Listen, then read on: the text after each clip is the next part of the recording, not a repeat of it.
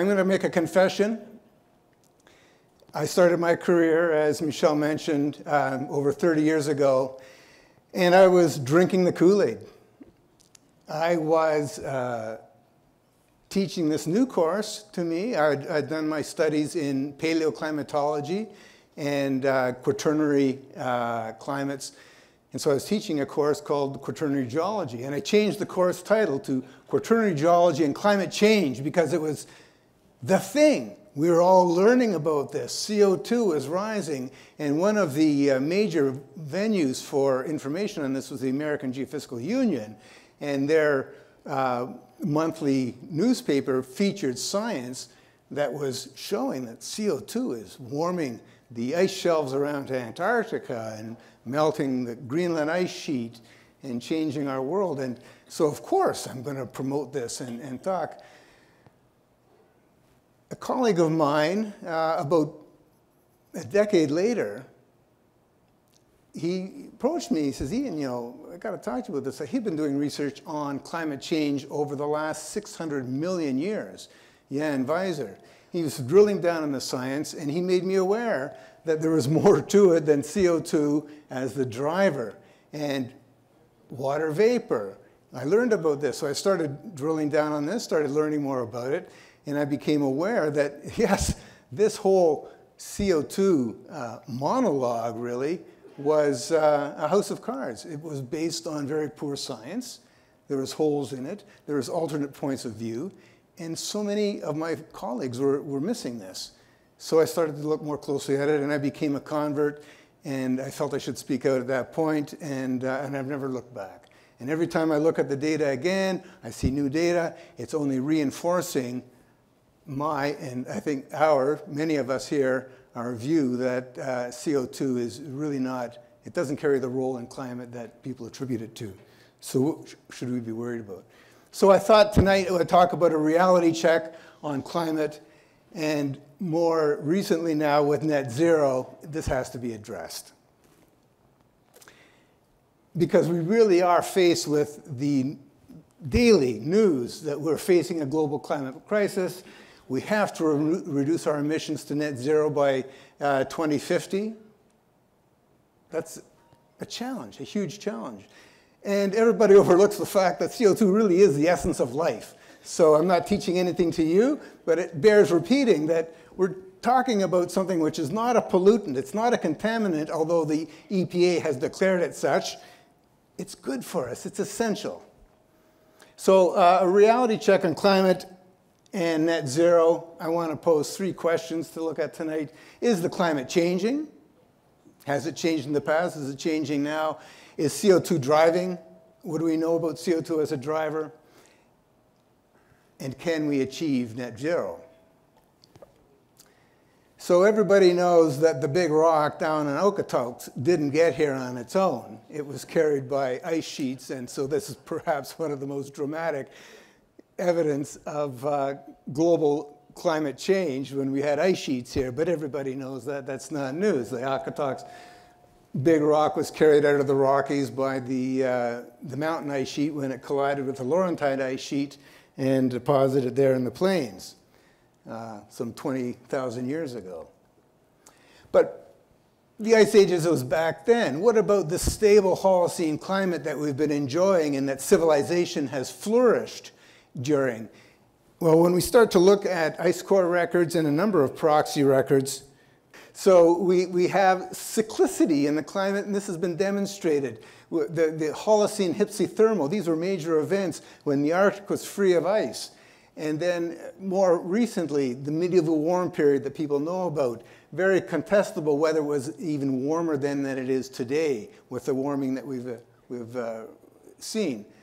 Very important and not necessarily within living memory anymore, but we had the Little Ice Age, which endured up to the 1900s and was a period of great challenge in Europe.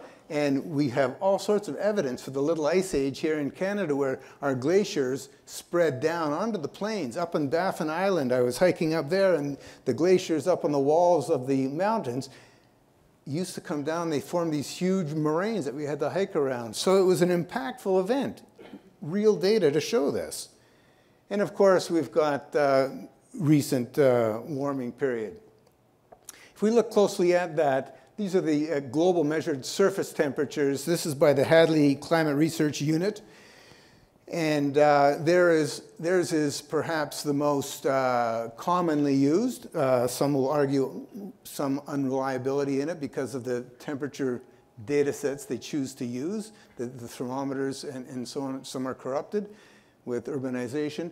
Nonetheless, it's kind of the most common and best we have. And we see that we have warmed. These are measured temperatures about 1 degree since the turn of the last century up to today. It hasn't been straight and uniform. We've had very warm period in the 30s and 40s, and then up to today. The oceans have warmed as well. And the oceans is perhaps one of the overlooked elements in global warming because the heat capacity of the ocean exceeds that of the atmosphere by many tens of thousands. And so there's a tremendous amount of energy held within the ocean. And those temperatures tell us that, here we are in the Little Ice Age, and it's warmed. Great. We've seen a lot of development of agriculture and improvement in quality of life because it's warmer than it was during the Little Ice Age. Satellite measurements began in 1979, and while controversial, it is perhaps the best record of climate warming because these are tropospheric temperatures. These are the lower atmosphere record I'm showing here by the University of Alabama at Huntsville, their temperature record. And we see that since the onset of satellite records, we've warmed. And we've got a period in here, I would say since about 1998, when the overall trend is upward. And so, yes, the climate has changed. Simple answer. However, I think what we can talk about are extreme events because these are what are used to underline the danger, the climate hysteria, is that we're faced with now unprecedented climate events, weather events.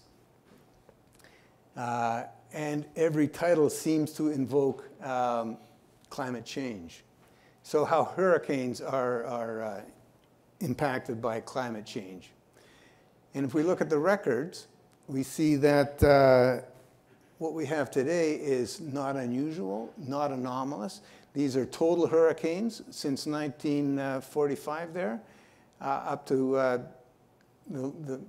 guess, is that 2020, I think? 2019. And then major hurricanes. We don't have any increasing trend. So even the IPCC, if you dig down in their literature, they themselves suggest, despite what we hear on the news, that hurricanes aren't increasing in strength. But they don't trumpet that. Here's a Colorado State University's record, similar evidence. It's very static, very erratic, I should say, but not an upward trend. Nothing to worry about. We just have to live with hurricanes. Drought, always attributed, climate change, climate warming is going to bring more drought, more chaos for agriculture, and of course we have this. And if we look at the trends, this is the different severities of drought, but if we look at the most severe index by this organization who tracks this globally, so this is the fraction of global land in drought at any given time, for the last 40 years, no trend. And statistically, we can't, if there's anything, there's a downward trend for some of these. We have perhaps a wetter earth, I don't know, but drought is not an issue. The heat dome is something that I didn't suffer. I was in Ontario, but BC and you people certainly did out here, and a terrible thing. Europe had one as well, but if we go back in time, people have suffered intense heat domes in the past as well. So whether ours was worse this past, I'm not too sure, but it's not unprecedented. And forest fires is something, of course, is on everybody's mind. And the IPCC is very silent on forest fires as well. But The media is not. And the media will tell us that this, every time there was any discussion of forest fires and wildfires, it's related to climate change. But we don't see a change over time. We don't see a trend over time until we hit, of course, this year. And here's two other records. This is for the Canadian record of areas burned versus number of fires. A downward trend for the number of fires. Areas burned, chaotic, but no trend. Of course, until we get to 2023.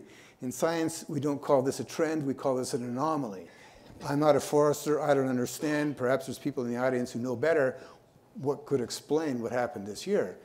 But we can't call that a trend. And then, of course, Calgary suffered the flooding of 2013, 10-year anniversary, changed forever. Is this going to happen again? If we look at, I didn't find these data for Canada, but for the contiguous US, what we see are, by region, the trends over the last 40, 50 years. And the trends are either up slightly or down slightly or static. But overall, there really is no trend with the warming that we've had over the last 40 years in flooding, major flood events. So it takes us to our next question. We have global warming. It doesn't seem to be driving these extreme events, but is CO2 driving the warming? And I'm a geologist. I take the long view on this.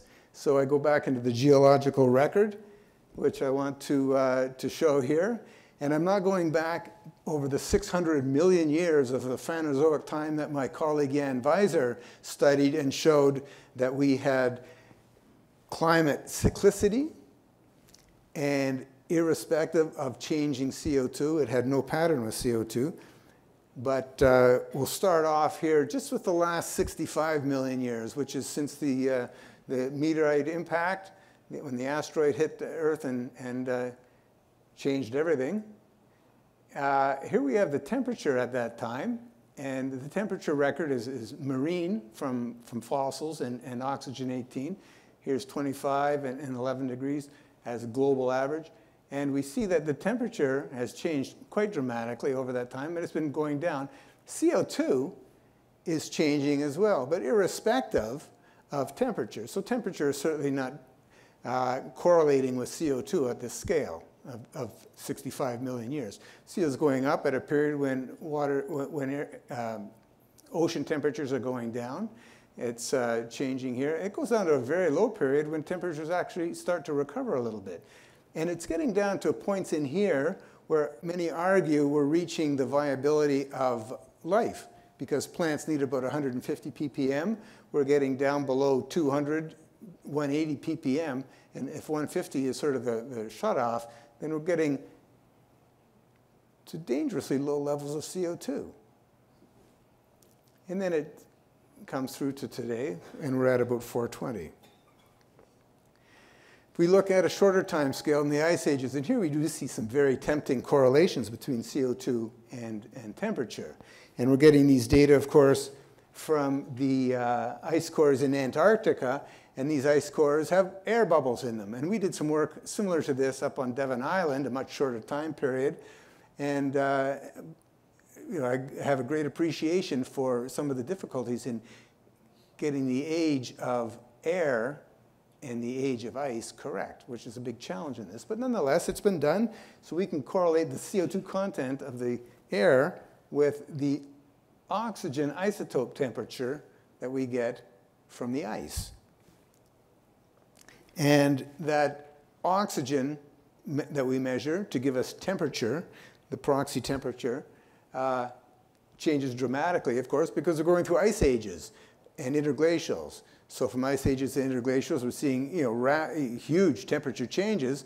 And then the CO2 in red here is tracking it beautifully. It's a very strong correlation. So they're intimately connected. But when we look more closely at this, and this is the most telling, and it's uniform for all the what we call the deglaciation terminals or maxima. And when we see those points where temperature from older to younger, temperature leads. It comes up first, and then CO2 comes up. Well, we look and we see they're very correlated. Temperature must be doing something to, or CO2 must be doing something to temperature. Quite the opposite. Temperature is driving CO2 with a lag of about 800 years. So there's no question. CO2 is not driving climate. We have other forces. And on that scale, it's Milankovitch cycles, and that's what's changing the planetary insolation, and we get ice ages and interglacials. We can look at the Holocene, which is a much shorter period of time, the last 12,000 years. And what we see here is that temperature has been changing. I mentioned this earlier. We had the early Holocene hypsothermal, and then it cooled off. And this is cooling off with orbital changes to today. And then, of course, it's been going back up. Here we have the little ice age, and then we have the recent warming. But CO2 is doing quite the opposite. It's following quite a different trend. You might ask, why temperatures are dropping here, is CO2 going up? But CO2 is recovering because we're now exposing, we're melting off during this period here. We're melting off the big ice sheets, and we're regaining the boreal forests in northern Canada, in Siberia, and CO2 is becoming more active. So can CO2, under the present scenario where perhaps temperature is not doing the work, but we're doing the work, putting CO2 in the air, is it contributing? Well, let's look at what CO2 is. First of all, it's a minor greenhouse gas. It's got 420 ppm currently. And I'm showing the absorption band for radiation escaping the Earth to the top of the atmosphere. And we have windows in that where it escapes. But where we have absorption, it's dominated by one key greenhouse gas, water vapor. CO2 has very minor absorption bands. Water vapor is the main greenhouse gas. It's 25,000 or so, highly fluctuating. It condenses, forms clouds. Very confounding greenhouse gas to model because it's there, then it's gone. It's creating clouds, they rain out, they're gone. And so modelers can't model water vapor. It has to be prescribed in their models in order to make the model warm. So they say, well, we've got this much water vapor, we're adding this much CO2. It's complicated. Here's the water cycle. 13,000 cubic kilometers of water are in the atmosphere, churning on a bi-weekly basis, and these exchanges are huge. If water vapor is doing the greenhouse work, warming, then what is the role of CO2? Well, the modelers say with a little bit of CO2, we're getting a little bit of warming, and that little bit of warming is going to bring up a little bit more water vapor, and that water vapor is going to do the work. And so it's that water vapor feedback as a concept which is behind the warming in all the models. So that suggests that the CO2 cycle, which is a very small cycle, is driving this huge global water cycle, which is absurd. We have no scientific evidence that CO2 is driving or amplifying water vapor. It's an unproven hypothesis. And therefore, the climate models are incorrect. They run too hot. And we see this when we look at real data. Here we have the Hadley data set in blue. And these are the surface measured temperatures. And we have the model temperatures. Down here, they do a pretty good job. But down here, they're learning. They're tuning to existing data. When they start projecting into the future, which was done, with these models around 2000, then they project into the future, and then we have to wait to see how well they did. Well, they didn't do so well. And we see this when they go out to the year 2100, same process. Here's the measured data, and here are the models. They run too hot. Seawater modeled with the same hypothesis, and again, they overestimate temperatures. So we really can't rely on these simulations. Further to our question, is CO2 driving global warming? We can look at CO2 on an annual basis. And when we look at CO2 on an annual basis, this is the exchanges that we become aware of. The atmospheric reservoir is at 760 kilotons of carbon. And the terrestrial reservoirs and the sea surface reservoirs add in to make a total carbon reservoir of about 4,000 gigatons. But that's exchanging between the atmosphere and these reservoirs, these pools of carbon. And we're exchanging roughly 210 gigatons of carbon every year. That's 1/4 of the atmospheric inventory of CO2. So every 4 years, we've turned over the entire atmospheric pool of CO2 into our terrestrial and our marine reservoirs. So when we add our 7 or so gigatons of carbon, which is not insignificant, there we are, we're adding that to the atmosphere. It's getting churned into this big active carbon pool every 4 years. And we see this. Here's the Mauna Loa record for CO2. Here's the Mauna Loa record, and it's really fluctuating on an annual basis. And this is such a beautiful observation when we look at it in particular in 3 dimensions. Here we have concentration with latitude over time. This is the rug, the CO2 rug. And what we see is the high latitudes. Here we are up here, you know, Calgary right around there, I guess, but we go up into the boreal forest. And the interannual fluctuations are huge. That's that 25%, which is breathing every year back and forth out of the atmosphere. The southern hemisphere, you can probably guess why it's a very muted annual response. There's no landmass down there. And we've got all the landmass up in the northern hemisphere. So we do all the heavy lifting for our boreal forests for the CO2 exchanges. And there's that cycling. So we see this cycling right there. So whatever we're putting in to the air, to the atmosphere, is getting churned into a much bigger carbon pool. And then we have to say, well, then what is controlling atmospheric CO2 concentrations? Because I thought, back when I was drinking the Kool-Aid, that it was going up with our emissions. And there's no doubt it is, because we're adding to this pool. And it's it takes time, 4 years to churn in. But if we look at the interannual, and this is what Humlum did here, what he's done is looked at the concentration at this date this year, at the same date 1 year later, and worked that through time. And that difference is compared with the same record for temperature, interannual variations.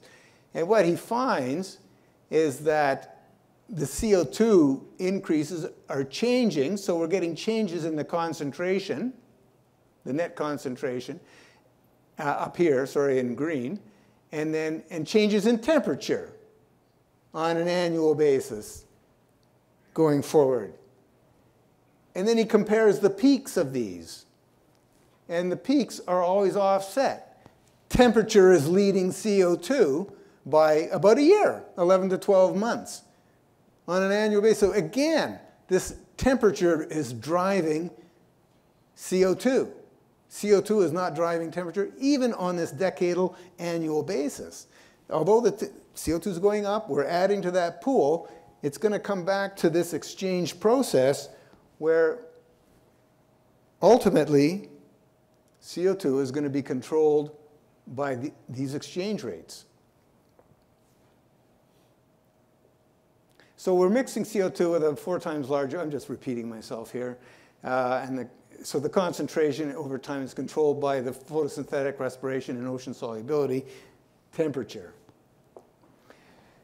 Temperature, on the other hand, is driven by other processes, solar activity, cloudiness, and we've got great evidence for this. This is studies looking at, Svensmark was a huge researcher in this, looking at changes in cloudiness with changes in cosmic rays. And I'm not going to explain all that. I really don't have time. Bob, we want to get to you. But cosmic rays nucleate clouds. The solar heliosphere attenuates those cosmic rays, thank heavens. Otherwise, we'd all be irradiated much more and have genetic damage. But so we find that the solar influence on cosmic rays influences cloudiness. Sunnier days, less cloudy skies. We have a very good correlation for that.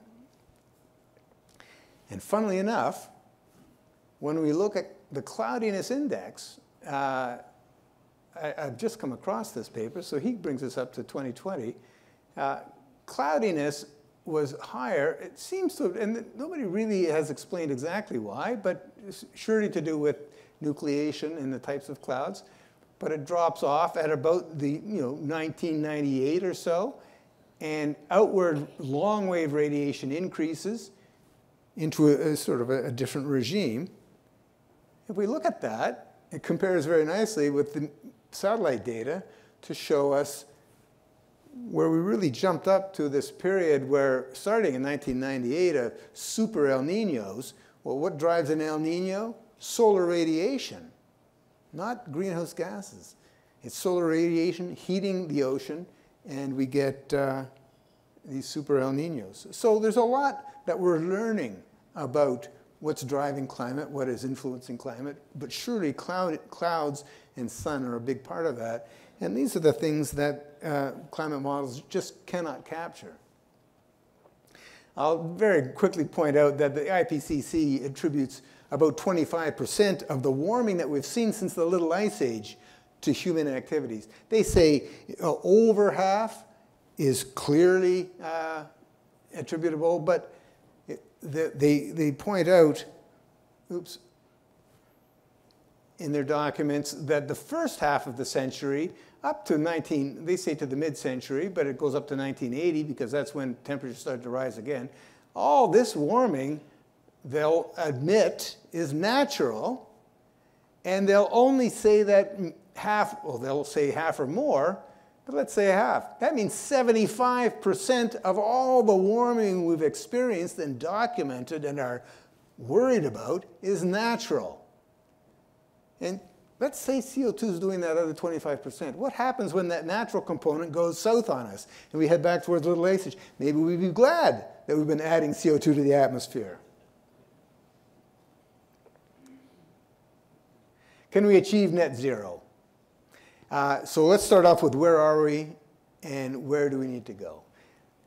And I ask this question because notwithstanding all that we know about climate and CO2 as unlikely to be much of a driver, we're on this path to net zero. And I don't know who all here elected our current government, but probably not many of you. But that's where we're headed. Unbelievable. But let's start by looking at where we are with electricity and green. And what we see is that we're already, here's our, the hard numbers. We currently, our electrical mix of 630 terawatt hours of electricity that we use in a year, mostly hydro, a lot of nuclear, gas and coal, wind. We're doing pretty good. We're almost 82% green, like, good for us. Why would we worry? Well, net zero is more than what we're doing with electricity right now. We have to look at our use of fuels for combustion. And that's where it gets messy, because we've got an awful lot. Now, this is in petajoules. I'm changing units here because these are pure energy thermal units. And getting the 84% of our energy demand into electrical, as is required for net zero, is the challenge. So here's our installed electrical capacity. I've changed this to gigawatts electrical of installed. This is our capacity, not our use, which is gigawatt hours. So we're at about 150 gigawatt electrical for installed. And there's where we have to go to increase and accommodate net zero if we're going to stop using fossil fuels. Now, we might get some offsets with our forests. We might get some a little bit of sequestration or carbon capture and storage. But mostly it's going to go to electricity, because we have legislation now. We've got the mid-century long-term low greenhouse gas development strategy. The mid-century strategy is, and it's backed up by legislation that's going to, we have to do this now. So this is the law of the land. And this is their chart. Now, for such an imposing edict that we have to obey, they put in a really crappy diagram, and I apologize, I couldn't find a better one anywhere on the web, but this is what comes out of the PDF for this, so it's really low quality, but it shows the essential. Here we are today, and here's where we have to go. And so we see that threefold increase, and how we're going to do it with hydro, nuclear, wind. There's no gas in there. Certainly no coal. So I did some rough calculations. These aren't hard to do. You just got to get your units correct, But this is what we would need in terms of new builds to achieve their Ottawa's plan for net zero. And these are the new wind farms we would need. It's quite a lot of wind. Hydro dams, we're going to 2.5 times, 3 times. And a lot more nuclear in their plan. This is an average. I've just taken an average of their various scenarios. So let's look at what we can do with this. Big wind. Big wind in the net zero mid-century strategy. Well, we would need about 300 new wind farms on the scale of Black Ridge Spring. Maybe some of you are familiar with that out here in Alberta. It's got 160 turbines. It's like 0.3 gigawatts. So it's not a nuclear generator. It's not a. Anyway, we need 10 times more turbines. That's a very conservative estimate. And these turbines require, it's not just a nice little planted pole in the field. It's got a base about 20 meters across, about 10 meters thick, about 6 meters thick, of concrete, which produces its own CO2 to produce, of course. We would require the global production of neodymium for 5 years. I don't know that China and US and various European jurisdictions will be on board with us taking all the neodymium. Or the dysprosium we would need for the next 50 years, but this is what's required. And all that has to be backed up somehow with, I don't know, gas or coal. Won't happen. Big hydro. This is Site C. Everybody is familiar with Site C, and it's perhaps our current biggest hydro project in Canada. And it's a 1.1 gigawatt project. 10 years in construction. It's not completed yet. They haven't started flooding. We would need about 80 new Site C dams. And the question comes to mind, where and what rivers are we going to dam that we can do this with? There's going to be a lot of micro hydro, perhaps, if we're going to try and achieve net zero with including more hydro. And we'd have some 8,000 square kilometers of terrain. And I'm thinking land claim issues and property rights, you know, who's going to be on board with all this and what legislation is going to, you know, what the courts are going to have to deal with? Won't happen. Big nuclear.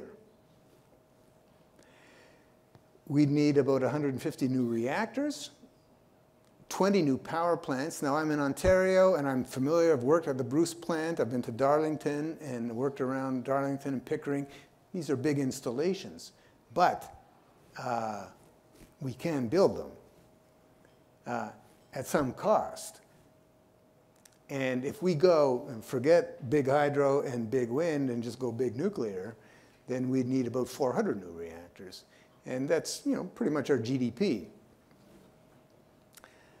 But no one likes nuclear. So we got a problem, Houston. And, you know, we can ask the question why. And I'm going to sort of finish up on this. Why don't we like nuclear? It's got such a low land use. This is watts per hectare in a logarithmic scale. And you can see that, and I've been, you know, here's hydro, wind, ethanol, for heaven's sakes. You know, nuclear doesn't use much land. We can put these plants in a lot of different places. The requirement for construction material to build these. Look at what we require for hydro and wind, huge concrete requirements. And this, again, is scaled to the mass of materials, tons per terawatt hour. So